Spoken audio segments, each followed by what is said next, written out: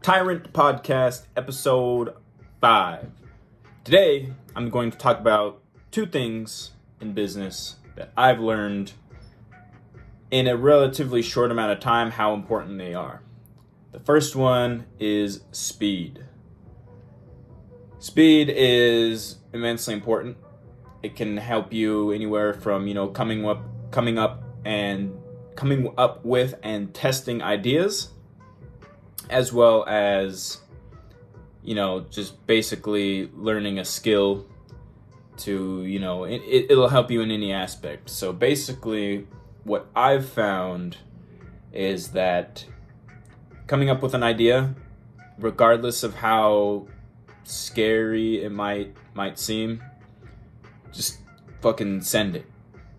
As long as it isn't costing you a large amount of money. Ideally, you should test ideas for free, but if it is something, like starting a YouTube channel or streaming or just something that isn't going to be really consequential for you, just do it. Do it as soon as you come up with the idea.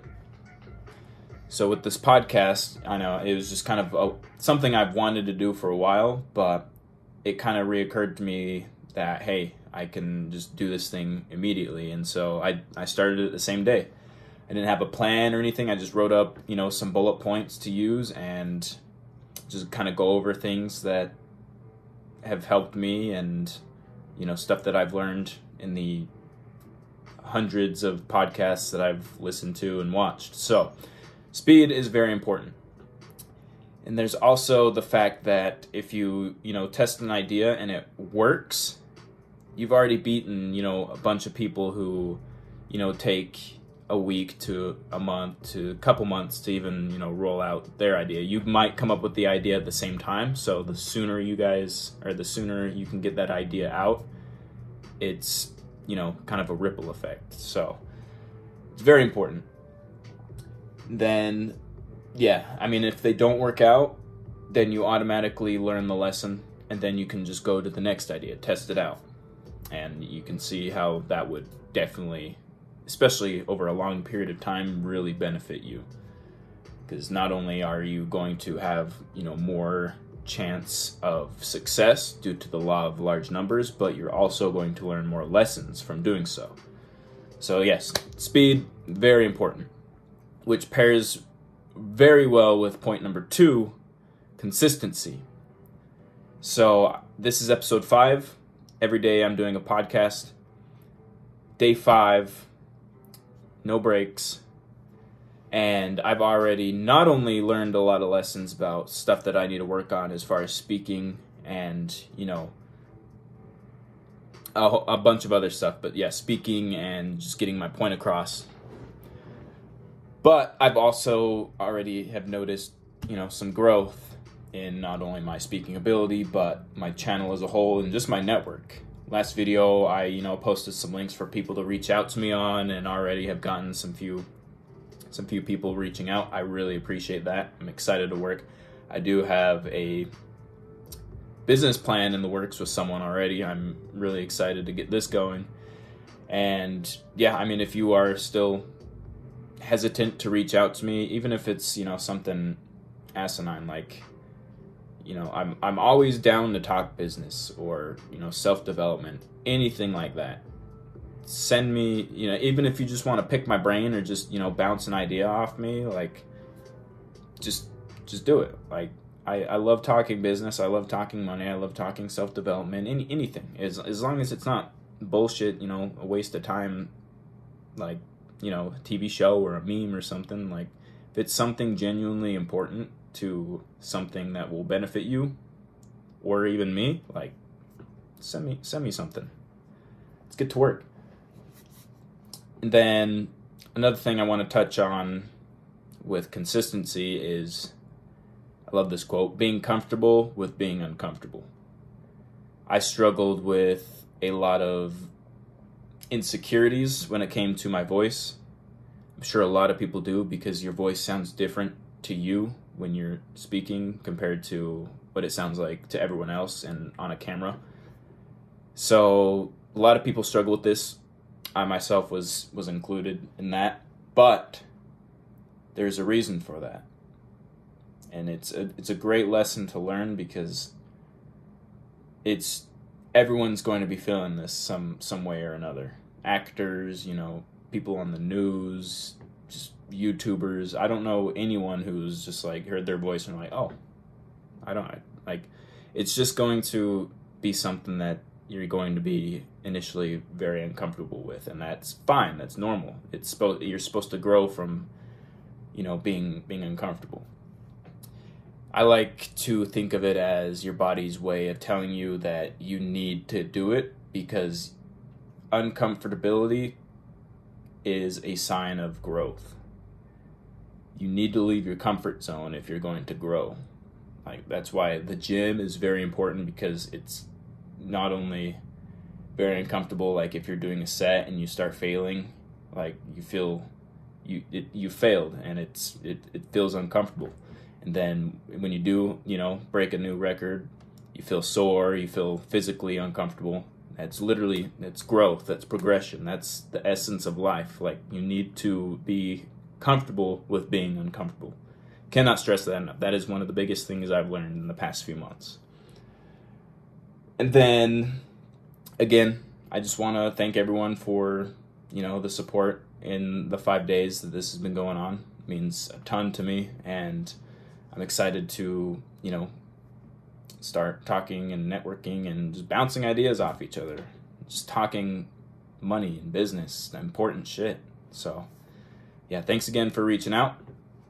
It's going to be a pretty quick video this time around. I have to drive all the way 20 minutes for one appointment that way, and then 30 minutes that way shortly after. So I have quite a bit going on, but yeah, I guess real quick, also, since we're on the topic of my job, it's been incredible. Like, I did sales when I was 19 or 20. It was a few years after high school. I started selling cars and everything, and my mindset was shit. I was a loser. I was not motivated whatsoever.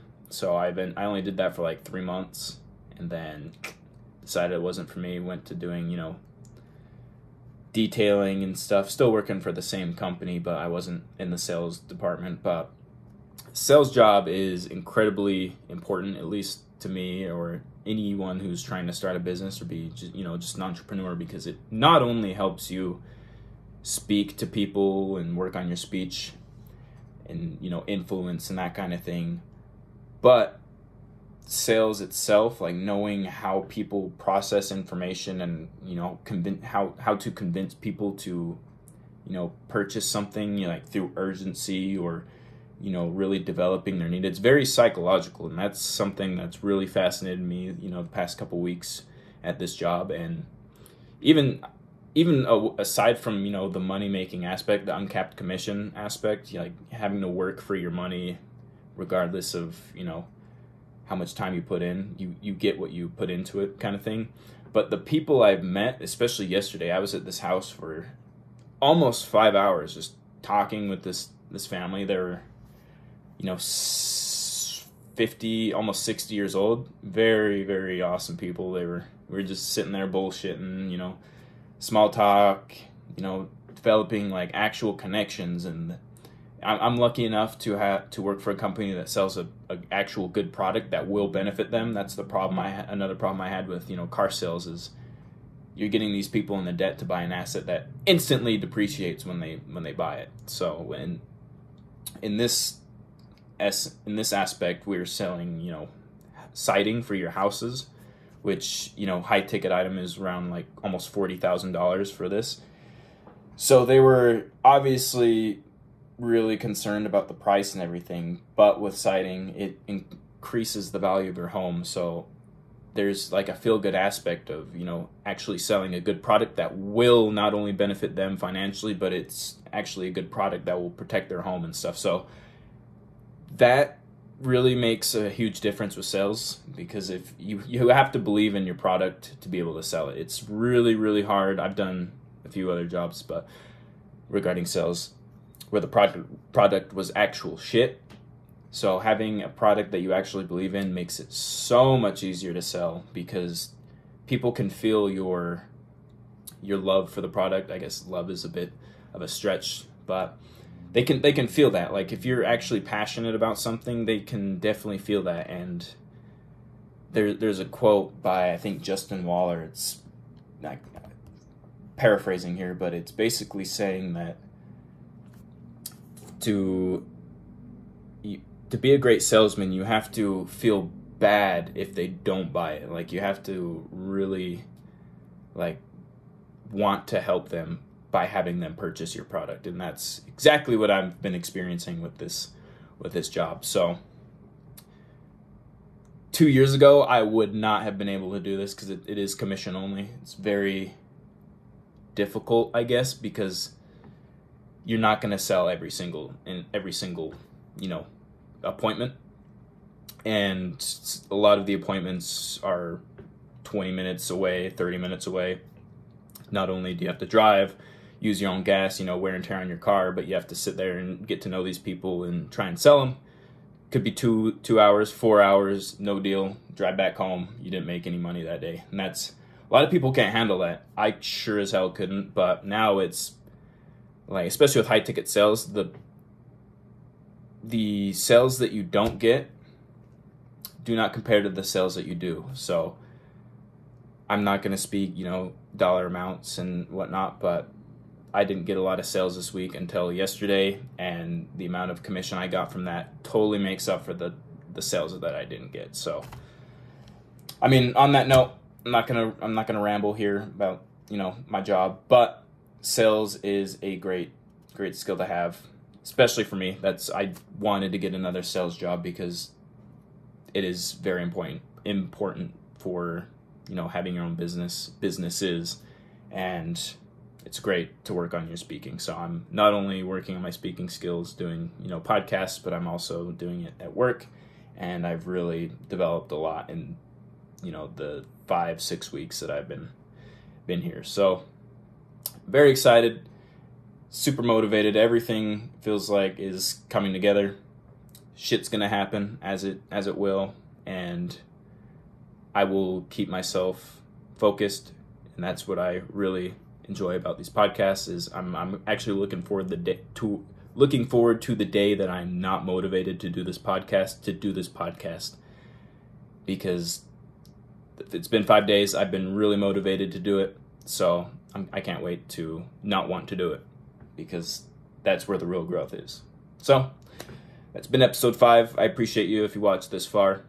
I hope you have a great weekend. I'll see you tomorrow.